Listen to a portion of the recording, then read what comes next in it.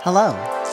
You're listening to One Voice Makes a Difference, a place where people can tell their stories of how God's voice made a difference in their life. We pray you will be inspired and encouraged by today's episode. Now, here's your host, Janet Swanson.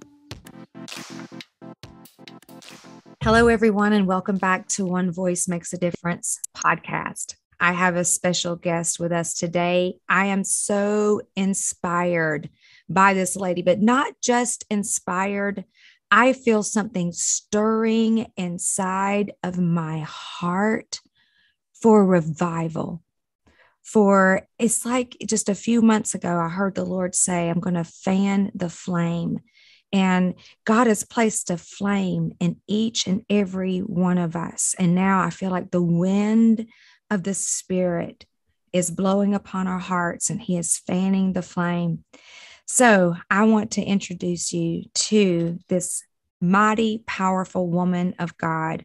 Her name is Dr. Jamie Morgan, and she's an ordained minister who has been in ministry for decades as a senior pastor.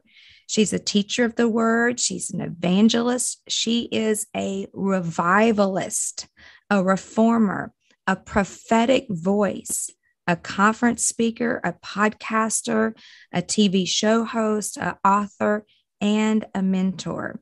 She has published 4 books, and her most recent, Thirsty, is a 31-day journey to personal revival. And I personally cannot wait to get that book myself and read it.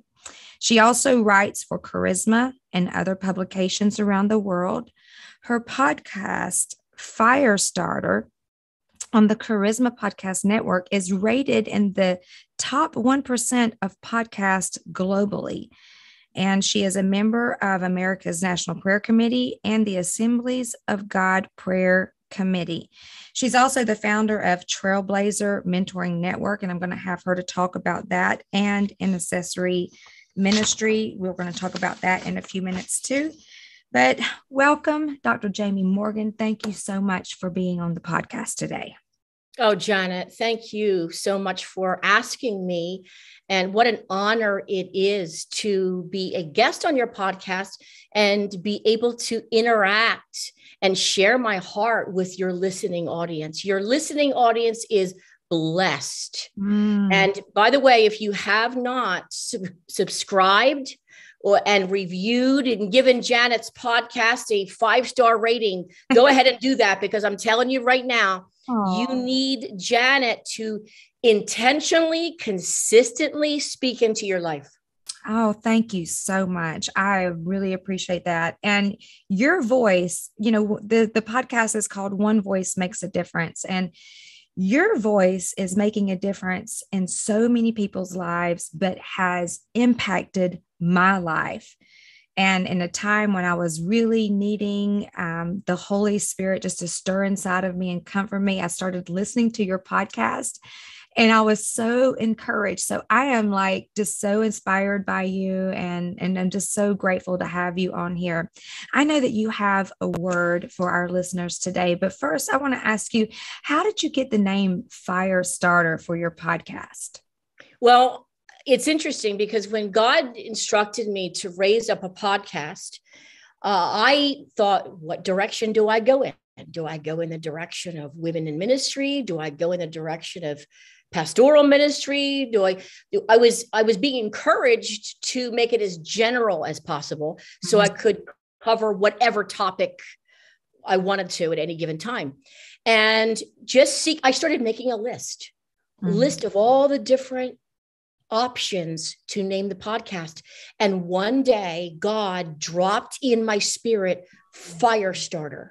Yeah.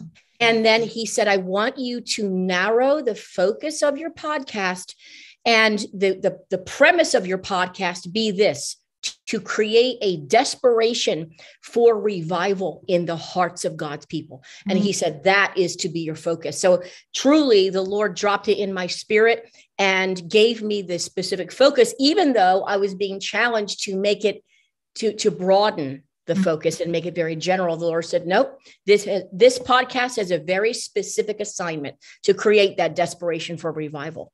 And, you know, when I listen to your podcast, one of the things that you've been saying lately is, go ahead and say it. I am a revivalist. So what is revival and how do you become a revivalist? Wow. Well, you know, revival is to live again. So, you know, a lot of people say, well, what is the difference between revival and awakening? Mm-hmm. So revival is when someone has been on fire and they've lost their fire, and to get on fire again, to live again. Maybe they were at one time on fire, but they're maybe now lukewarm. Right. And so to get revived, revival is to go from that lukewarm status to that on fire for God status. Awakening is for the lost. So like if God, we need both revival and awakening in our nation, as well as every nation of the world. But I pray for revival for the churches of this nation, and the pastors and the Christians. And then I pray for awakening for the lost in our nation. Wow. That they would wake up to their need for Jesus. Yes. To their need to follow him. Oh, that is so powerful. So how can we become a revivalist then? So if revival is to come alive, what is a revivalist? So a revivalist is someone that either is contending for revival, or when revival hits a church, a region, a state, a nation, that they will help to facilitate that revival. Yeah. They will help to encourage the revival, because with revival comes, you know, one of my mentors has this expression, you know, a true revival when here come the critics. Yeah. And so there's always yeah, being revival. Yeah, you know it's a true revival when the critics come out of the woodwork. Oh, wow. Every true revival has had critics come out of the woodwork. Wow. And a revivalist is someone that they themselves have been personally revived, and now they're either contending for revival or they are helping to facilitate, pastor, encourage the revival that has already been sent. So revival is really more than just coming to church and coming to a 3-day meeting or a 2-day meeting, whatever. We just had revival in our church. We had Tony Suarez here and his wife, Gina, and it was amazing. And I could feel something coming alive again, you know, since the pandemic. This was our first revival. I could feel the Holy Spirit really working on people's hearts, and people were really more open. I believe in our revival that we had, there was an awakening and a revival. So revival is more than just coming to church. We saw that there's been revivals that throughout history, throughout 100 years. We saw the Brownsville revival. How do we keep revival? Because, you know, sometimes you see revivals come and they go, and you're like, what happened to Brownsville? What happened? How do you keep it alive? Yeah, that is such a good question. And it's a question every revivalist, every pastor asks when revival visits their church. And you have to create an atmosphere. You know, I am a pastor of a church. It is my responsibility to create an atmosphere in my church, in my services, for the Holy Spirit to move, but also not just visit, but to abide, to stay. Amen. And so when I first became a pastor, it was interesting because it was 15 years ago, and I'll call it the seeker-friendly movement. Yeah, was very encouraged among churches. I mean, there were conferences on how to have a seeker-friendly church and this and that. And the Lord really, as a new pastor, the Lord really encountered me that every church is to create an atmosphere where the Holy Spirit feels comfortable. Amen. Not the person sitting in the pew, Right, and right. so yes, we want to be hospitable, and if you're going to have a coffee bar in the lobby, have your coffee bar, whatever you're going to do, but at the same time, we're not there to make somebody feel good and then walk out in unchanged, or Right. walk out with coffee breath and not having had the Holy Spirit touch them. We are there to create this atmosphere where the Holy Spirit feels welcome to move, and not just move, to stay. So what happens in revivals, to answer your question, Janet, is the revival, let's say, will hit a church. The Holy Spirit just falls. Yeah. Whether it's the rain of the Spirit, or the fire of the Spirit, at some point in some service, like you had mentioned, Brownsville, it was Father's Day weekend, and it was Steve Hill, and he was a missionary, just itinerary from church to church and preaching a Father's Day sermon, and all of a sudden, bam, the fire of the Holy Spirit hit that service. Yeah. What happens historically is that it almost becomes, if it's not fostered and encouraged and protected, it becomes almost, you have to understand, at any given time, we can shift from relationship to religion. Yes. So it can become a situation where either the fire of God is not stewarded properly, or flesh can get in the way. Yeah. And oftentimes that is what happens. You hear different ministers talking about when revival hit their church, that they had services 7 days a week. Yeah. And then they were exhausted. Yes. And the more, tired you get, the more tendency there is to get in the flesh. And then in addition to that, it's a spiritual warfare, and you're always fighting off demons, and television cameras are coming to your church, and they're trying to out you, and they're trying to say what a fraud you are. Yeah. You're fighting with all of these demonic spirits, as well as in the natural, people just being critics. And oftentimes flesh will get in the way. I mean, that's not every time, but if you study revivals, I when I got my master's degree and my doctorate, for 8 years, I studied historic revivals. And oftentimes that is the flesh getting in the way is a catalyst for the revival to end. Wow. Yeah. I think that's the number one thing in anything in our life. Our flesh gets in the way, and we want to have our way. Or we could be just like Moses. God, this is the way you did it before. And, you spoke to the rock, and now you struck the rock, and God said, strike it, don't speak to it, or speak to it, don't strike it. Then we're like, well, this is the way we did it before. So we need to do this song again and do it 5 times until the Holy Spirit moves. Because I'm a worship pastor. And I've been, I'm like, no, the Holy Spirit is not going to move on the modulation of the keychain,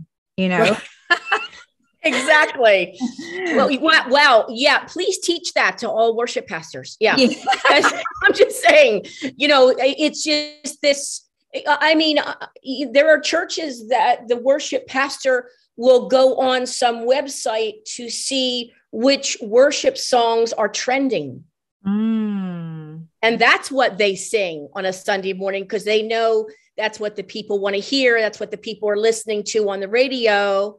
Those are the popular worship songs. It is nothing at all wrong with doing a popular worship song. What is wrong is if we're choosing worship songs based on popularity and not on Holy Spirit. Yes. What would you have? What are you anointing for this season? That's it. Yeah. And sometimes it's taking an old song and bringing it back. And sometimes it is a brand new song that's trending, but it's the Holy Spirit. It's what the Holy Spirit, it's what the Holy Spirit is hovering over.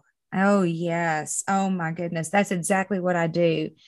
I pray about the music. I pray about the songs. God, what's going to ignite something in us? What do you want to hear? This is all about you anyway, Lord. And I have people writing me letters requesting, I want you to sing this. I want you to do this. I just throw it in the trash. I don't even listen to it because Thank you, Janet, because that's exactly what you need to do with them. It's no different than somebody coming up to me and saying, Pastor Jamie, I'd really like you next Sunday to teach on the book or preach on the book of Revelation. Well, my response is always, if the Lord shows me to do that, I'll do that, but I'm not going to take my direction from you. Right. And I tell them, I won't let the people in my church tell the worship leader what to play. Right. This one likes hymns, and this one likes the populars, and this one likes this worship team band, and this one, and it's none of it. It's all go before the Lord, and you are right on, Janet. Because that's the only way that worship can become prophetic. And it's speak into people's lives and where God gets the glory. And that's our goal. And I pray that will be the goal over your life everywhere that you go. God, I want you to get the glory in my life. I want to usher in the presence of God in my life because, the word says that God has plans for each and every person on this earth. He has designs over your life. And I love what Dr. Morgan said. She says that the Holy Spirit doesn't come by just for visitations. He's come to stay. He's come here. He wants to rest upon us. And the designs that he has over our lives, he wants to pull those things out. And he wants to be the leader of it. He wants us to tune our ear into the perfect pitch of the Holy Spirit to match the tone, and then bring that to the throne room and bring it to the body of Christ. And that's where lives are changed. And I believe that's where revival can flow from our hearts and from our church. We can be carriers of the revival, can we? Oh, absolutely. We can. And when in studying historic revivals, whether it be Azusa Street, Brownsville, Hebrides revival, the Welsh revival, you name it, it only took one person, sometimes maybe two or three, but that one person to contend for revival and then help steward that revival. I'm telling you, if you're that one, for every person listening to this podcast, you be that one. Amen. You don't have to wait for the sleepy church to wake up in order for you to experience revival. You can have personal revival. So, we can be, my church is so lukewarm. My church is dead. You can go around saying it all day long, but you be that catalyst. Yeah. You be the one that's on fire, and then be the brush fire that sets everything you touch on fire for God. And so, a corporate revival, God sends it. It's all Holy Spirit driven. The Holy Spirit sends it where and when and how he wants to. But personal revival, we are as close to God as we want to be. The scriptures say, draw near to God, and what happens? He will draw near to you. So it is my personal decision how close to God I want to be. So, Janet, the closer I draw to the all-consuming fire, the more on fire I am. Wow. Even if everybody around me isn't on fire.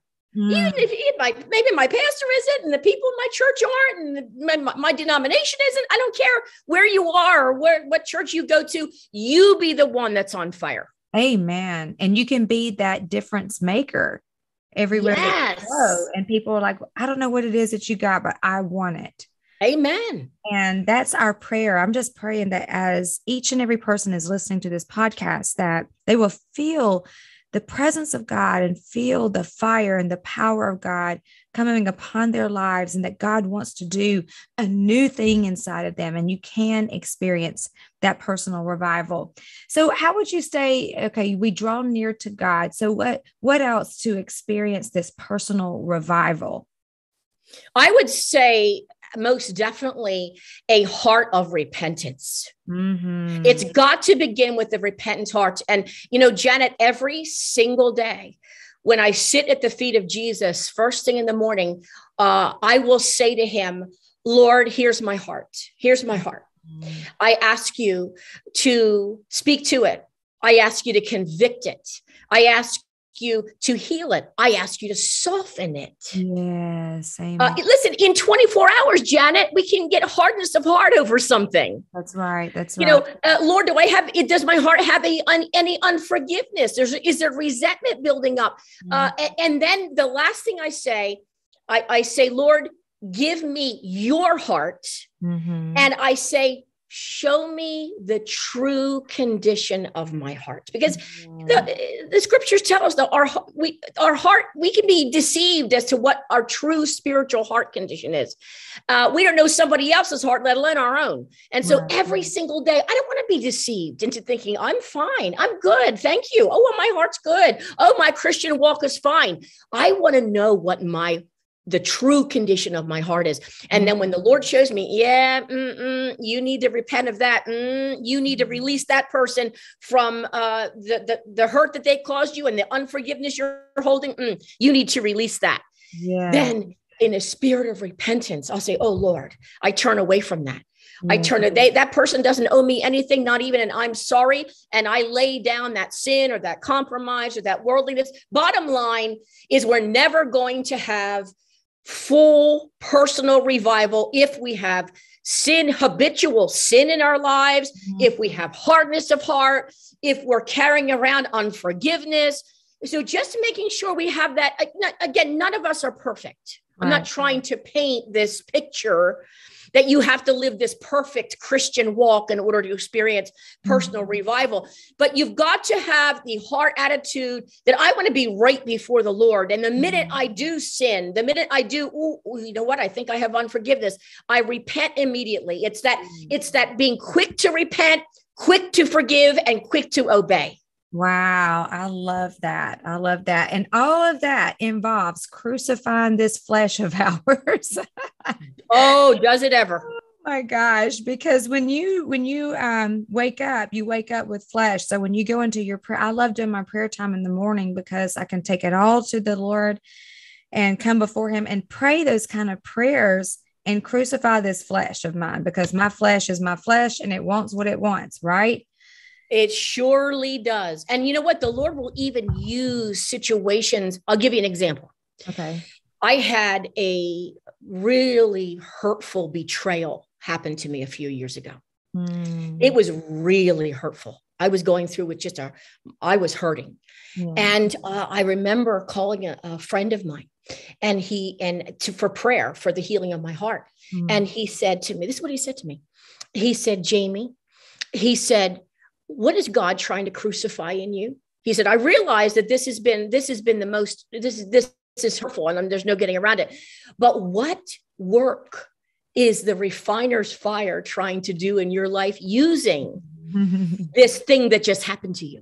And I'm like, hello. I didn't say this to him, but I felt like I'm thinking I'm calling you for healing of my heart, not to tell me I need to crucify my flesh. And so anyway, he said, he said to me, I said, I don't know what area God's crucifying in me. And he said, let me ask you a question. He said, of all the pain that you just went through in this situation, what was the most painful moment? And immediately it came to me. It was a moment when the person falsely accused me in front of my leadership in my denomination. And he said, there it is. He said, there it is. He said, the Lord is trying to crucify within you the fear of man, because for the next season that he's taking you to, you can't carry any fear of man into that next season of destiny with you.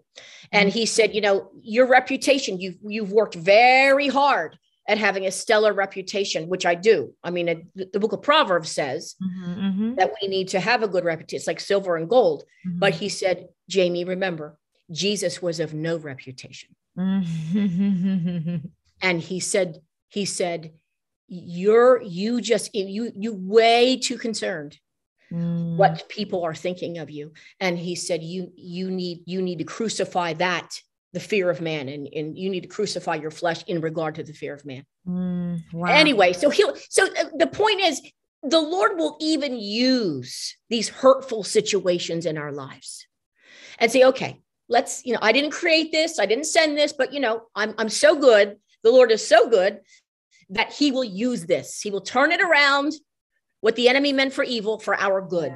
And anyway, that was an example in my life of the Lord. I'm known as a very bold person. I don't mince words. I say things the way they are. So I honestly didn't think I had any fear of man in me. Wow. And the Lord used my pastor friend to say, think you there do. It is. Think you do. Wow. Yeah.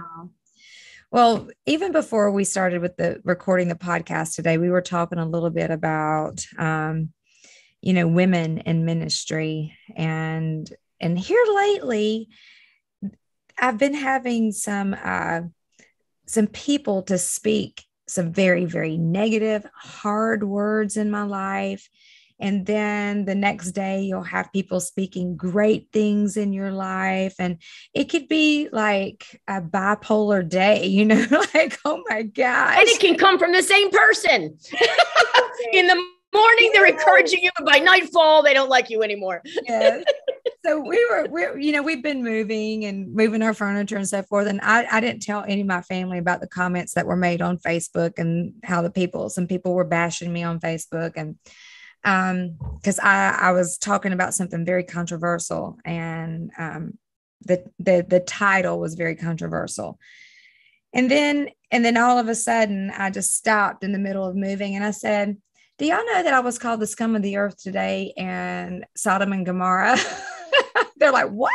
Welcome to the ministry, Janet. Welcome to the ministry. I'm like, okay, well, maybe you just said a few minutes ago, when those critics come in, that revival is starting, because you're not doing and saying things that itch the ears and please the ears, but you're saying things to challenge people to think differently and to reach the lost. And that's what I wanted to do. I wanted to reach the lost. And I know that you have a passion to reach the lost also. I want to ask you a very personal question. Mm-hmm. What is your story? Oh, yeah. I love talking about my story. I was saved at 26. I wasn't raised in a Christian home. And I was by the age of 26, I was a raging alcoholic, and I was agoraphobic because I was so riddled with fear, anxiety attacks, and panic attacks that I couldn't leave my home. And, but at 26 years old, it was December 26, 1989. I went into my bedroom and I said, I can't do this anymore. And I cried out to God. Now, I knew nothing about God. I knew nothing about his word. The only thing I knew about God, I didn't even know the basic Bible stories. Wow. Like Adam and Eve and Noah, the ark. I thought David and Goliath was about a boy and his dog. I didn't know it was. And I said, God, I don't know you. I know nothing about you. All I really believe about you is that A, you're real, and B, that you created me. Thank God the two things I believed about God were true, right? Yeah. And I said, the way I'm living my life, it's not working. And I said, your plan, because you created me, I was A plus B equals C. God created me, then he has a plan, then his plan is the best. And I said, because you created me, your plan's got to be better than this. Yeah. And in that moment, Janet, he revealed Jesus to me. That Jesus is Lord and Savior, and that he wanted to be my Lord and Savior. So anyway, I said, Lord, I'll go wherever you tell me to go. I'll say what you tell me to say. I'll do what you tell me to do. My life is yours. And I ended with this. If you can take this, if you will take this messed up girl and do anything with her life, I'll do whatever you tell me to do. Because in my mind, I didn't know God then. I thought I was unredeemable. I thought I'm too far gone. I'm too messed up. There's no way that God can do it.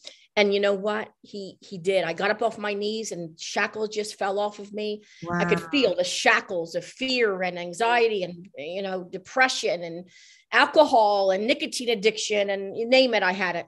Anyway, so I just began serving in the local church, but knew, Janet, couldn't articulate it, but I knew that there was a call of God in my life. I wouldn't be able to say that back then, but right. I knew God wanted to use me in big ways. Yeah. I just began serving. And there was a prophet that came, someone that moved in the prophetic, came to a women's retreat. And she calls me out of the audience and she says, you up here. I'm like, me? Yeah. So I go up and she says, you're called to the ministry. You're called to be a pastor.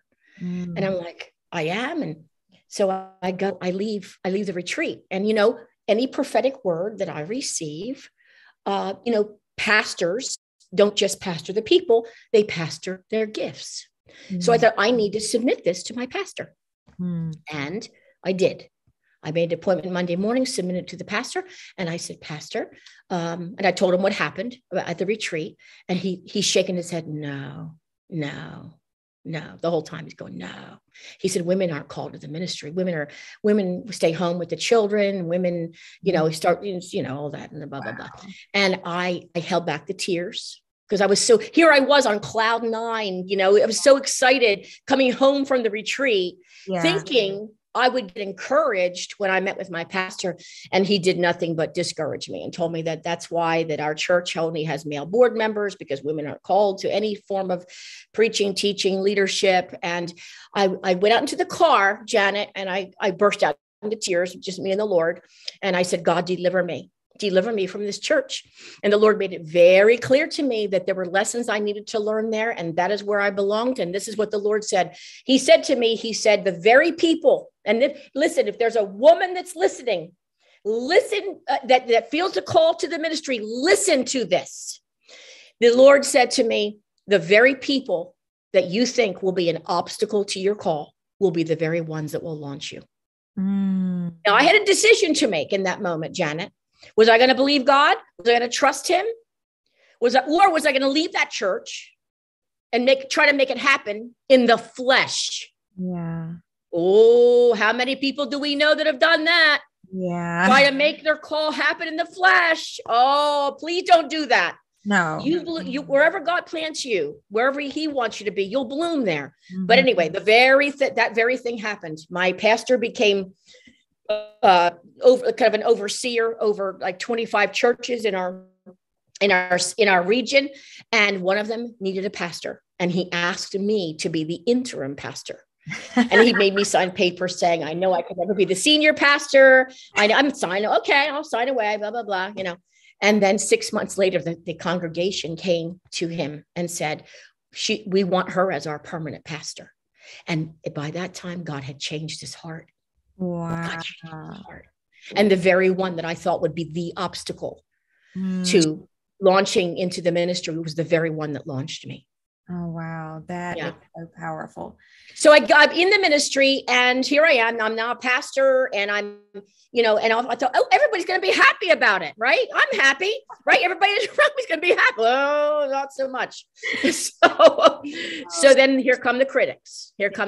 And in the beginning, it would really bother me. They would hurl 2 stones at us. If you're a woman in ministry, you know this, 1 Timothy 2 and 1 Corinthians 14. They try to stone us with those 2 scriptures, and they're like the theologians, that know exactly what they're talking about, but to only view the theology of women in ministry from just two verses in the Bible, right, is like going to Disney World and saying you're an expert in all things Disney World, but you've only visited the hot dog stand and stroller rental. Right. No. And those were 1 Corinthians 2 and 1 Corinthians 14 and 1 Timothy 2. They were specific situations that Paul was dealing with. So it would be like me as a pastor, if I'm correcting, let's say there was a group of teenagers and they were chewing gum and sticking the gum underneath the pew. And I'm like, you need to stop that. No chewing gum in church. Right. I'm correcting that group of teenagers over what they were doing and then making a doctrine out of no gum in church. Yeah. Or teenagers can't, whatever. Listen. If I was the devil, okay, listen to me. 50% of the church let me back up. Most people will say 50% of the church are women. It's 2/3. 2/3 of the church, capital C, are women. Okay. if I was the devil, I would create a doctrine that said women can't preach the gospel. In doing so, they would that doctrine of demons is what I call it. Yeah. Literally will put spiritual duct tape, if it's believed, over 2/3 of the mouths of people in church, capital C, prohibiting them from lifting high the name of Jesus and preaching the gospel of Jesus Christ. And let me add to that, the same churches that have these doctrines, they'll let women sing in the choir. And that's singing the gospel, right? Yeah. Even sing a solo. I mean, you're a worship pastor, so singing a solo, you're singing the gospel. They will allow them to teach in Sunday school. They'll teach boys in Sunday school, little men in Sunday school. And here I go. They will send women overseas to be missionaries. What do missionaries do? They start churches to be eaten by lions. I'm just saying, those same churches that have this doctrine of demons that women cannot preach the gospel will still, it's again, if I were the devil, wouldn't I want to shut the mouths of 2/3 of the church? Oh my gosh. That scripture was just used against me in December. And I was going to interview someone on my podcast, this lady who had actually been on the Oprah Winfrey show. I'm not going to speak any names, but she was on her show and she got born again. She used to be into New Age and she was born again. And I thought, oh, wow, this would be great. I'm going to reach out to her. And she says, oh, yes, I'll be glad to be on your podcast if you would read 1 Timothy 12. I'm like, okay. I was like, well, off the top of my head, I didn't know what that was. So I went back and I read it and I was devastated because this was coming from another woman, right? Can I tell you a secret? Yeah. Women are some of the harshest critics. No. I'm telling you, in over my decades of ministry, yes, of course, men, but the biggest critics and sometimes the most vicious critics have been women. Yeah, I couldn't believe it. And I thought, gosh, Lord, you're the one that called me. Remember the dreams you gave me? Remember for a solid year that I didn't tell anybody the dreams you gave me? I had dreams, I had visions of preaching and teaching your word. And I would be on a stage and there'd be thousands of people around me. I would be preaching. I had those dreams and laying hands on people and they would be healed, and deliverance ministry. I had all of those dreams and visions, but I kept it to myself because I had always been told, or not really told to my face. You just knew it. If you were in the church, you look around, women do not preach at all. Like an unwritten doctrine. Yes. Yeah. Yes. Yeah. So I would remind the Lord that all the time. And I was like you, I went to a prayer conference and there was a Baptist minister that was there at our Church of God prayer conference. This Baptist minister had been born again and filled with the Holy Spirit. And he was speaking over all of the pastors because it was a pastor's prayer conference.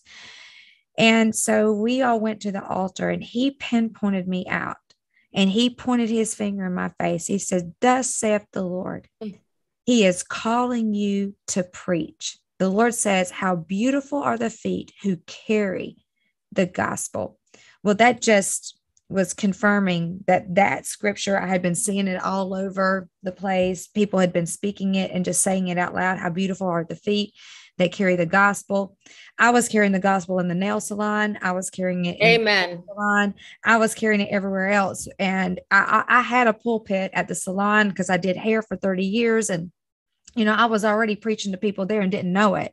And then he pinpointed me out and I looked at him and I said, "No." And he came back 3 times. He laid his hands on me and he said, "I'm telling you, thus saith the Lord, you are called to preach and you carry the gospel to the nations." And I fell out in the spirit for 3 hours. Oh my goodness. saying all of that. And when this one woman said that one thing, that little bitty old thing, it hurt so bad that I felt like I had to give up the ministry. Oh, yeah. No, Janet. No. Listen, when I first went into I know you've been in the ministry for a while, like I have, but when I first went into the ministry, it really used to bother me. Like when what you just described happened, I was really bothered by it. I was so bothered by it that on our church website, under on the About Me page where I had my picture and my bio, I had linked an article about how it's God's will for women to preach. I mean, that I was on the offensive. I was trying to defend myself before anyone tried to accuse me. And after a while, that fear of man has got to go. It's got to go. Listen, we know that any amount of fear, if it's allowed to remain, will spread to other areas of life. But even with regard to women preaching the gospel, I knew that I had to just put like spiritual horse blinders on and say, Lord, you have called me, and there's no person that can tell me otherwise. So now what I do is if someone comes to my church, and what's interesting is Jamie can be a man's name as well. So sometimes people will come to my church thinking it's Pastor Jamie Morgan, a male pastor, assuming it's a male pastor. And they go, oh, you're the pastor. And if they want to have a genuine, like if they are receivable and teachable, I will sit down with them and do a Bible study about, like what I had said earlier about, the specific situations that Paul was addressing when he said women can't teach. But if they want to argue with me, and most of them do, most of them don't, most of them aren't receivable or teachable. They just want to have an argument with you. Right, this is what I say. You know what? Sit down and you're going to argue with yourself, and I'm going to go out and I'm going to win souls. Amen. While you're arguing this point about should women preach and teach, I'm going to go out and win souls. Well, when was the last soul that you won? Right. And so, they don't want to say but anyway, again, you have to have that discernment to know when someone genuinely wants to know, because some people come from those backgrounds. Yes. With those doctrines of demons, and they genuinely want to know the truth. And then you sit down and show them. But most of the time, they just want to argue. And the thing, like with the encounter with that lady that you had, Janet, if you can discount the messenger, you can discount the message. And see, it really wasn't you. It's the message. Right. It's again, like when you write for Charisma, or I write an article for Charisma, if they can under the comment put, oh, well, you shouldn't even be teaching, you shouldn't even be doing this because you're a woman. Whatever I said in the article in their mind is completely discounted because they've discounted the messenger. Wow. And again, it's the gospel that they're That's good. Yeah. It's they're trying to discount the gospel. And so I'm to the point in my ministry where it bothers me none. As a matter of fact, new levels, new devils. And the more I'm attacked, the more I realize, oh, wow, I must be the Lord's using me, and the enemy wants to discourage me, and it's not going to happen. Right. So the Bible says, and Joel, he prophesied, in the last days, I would pour my spirit out on men and women and their children, and they will prophesy, they'll have dreams. And, I just keep standing on that. And I feel like even now that God is causing us to rise up even more so now than ever before. Listen, Janet, all hands are needed on deck in this hour. Yes. There is an urgency of the hour. Listen, those of you that are listening to this podcast, if you don't see it, you're hiding under a rock somewhere. Yeah. There is an urgency of the hour. We're in the last days, for crying out loud. Come on. Yes. All hands, male and female. Yeah. All hands are needed on deck, and no more sitting on the sidelines. Listen, for every woman that's called to the ministry, if you're on the sidelines, I'm telling you right now, rise up out of your fear. Rise up from the fear of man. Rise up from the traditions of man. Rise up from complacency. Jesus. Rise up from apathy. and rise up. It's time. No more sitting on the bench. No more. It's you. Right. All hands are needed in the army of God in this hour. And as long as you stay quiet, the enemy will have leverage over you. But the moment you start opening your mouth and making those declarations, no matter where you're at, because preaching the gospel, whether you're behind a pulpit or at Walmart in the bathroom, or you're in the checkout line, or you're at your job place, wherever it's at, or you're at the salon, wherever it is, you're carrying the good news of the gospel, and it's needed. Yes. And the enemy wants to shut us up because he wants to shut down revival. That's it. He doesn't want to lose his grip on those souls. That's right. And the moment we become carriers of the gospel and revival, people will feel it when you walk by. You won't even have to say anything because you're confident that you're carrying this revival. You're carrying the Holy Spirit, the power of the Holy Spirit inside of you. And people are going to want it. They're not going to care if you're a female or male or even a child for that. People are so hungry right now that they are needing your voice, and your voice can make a difference in this hour. Amen. And Dr. Jamie Morgan has a mentorship program. Can you tell us a little bit about Trailblazer Mentoring Network? Absolutely, Janet. The Lord, for the past, oh my goodness, since 2015, has been speaking to me about raising up a mentoring movement for women called to the ministry. Whether maybe you are sitting on the sidelines, but you need a mentor to help you find your purpose, to help you walk in your call, or you've been in the ministry for decades. The harsh reality, Janet, is most women called to ministry are not walking in their calling at all. That's true. And even those that are not walking in the fullness of their call. They're walking in a partial fulfillment. And so we need a mentor, another woman in ministry to come alongside of us, to help us pull the gifts and talents out of us, to help us strategize, to help us to even heal when we've been wounded. Yes. And to get off the injured players list and back into the harvest field. Yeah. We need someone to help us keep our golden sickle sharp and to stay combat ready, but to walk in the fullness of God's call on their life, so that when we come to the end of our lives and we're standing before the judgment seat of Christ, give an account for, did we reach every person that God's called us to reach? Did every mantle he's placed on us, every anointing, every calling, did we walk in that? None of us did anything perfectly, for sure. But did we endeavor to, that we will be able to say, yes, Lord, yes, I did. We need a mentor to do that. For decades, Janet, for a long time, I should say, I didn't have a mentor. And now I do. I have several women that speak into my life. And let me tell you, when you have a mentor, there is acceleration to your ministry. Yes. Because you have someone that will, okay, what's the next step? Okay, let me encourage you. Let me inspire you. Let me challenge you in this area. Let me give you a perspective change. Yes. What do you have in your hands right now? Like you're doing, you launched this podcast ministry in 2020 when the pandemic first hit, when many ministers of the gospel were like, oh, I guess you can't do ministry now. Right. And you pivoted. You pivoted from your going from church to church and speaking to, I'm going to launch this podcast. Lord, what do I have in my hands right now? Sometimes we can't see it. Yeah. And we need someone to say, well, let me tell you, this is what I see. This is what I see. And also, a mentor not only will help you see your gifts and talents, but they'll also say things like, I see there's a ditch ahead. There's a ditch ahead that you could fall into. And you can't see it, but I do.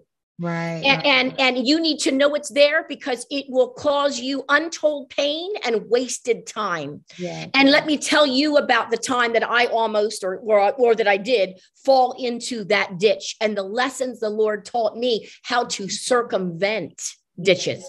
You need someone speaking into your life. So in September of 2021, I launched Trailblazer Mentoring Network. You can find out more about it at trailblazermentoring.com.